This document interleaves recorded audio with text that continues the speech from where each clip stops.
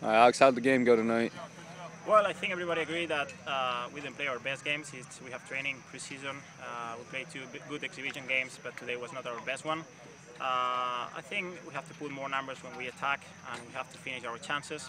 The pace of the game was very slow, especially because we play very slow since our backs. But we have to take the positive things. This is one win for the season, our first game, and now we're going to start working to be ready next Friday. That's what we have to take.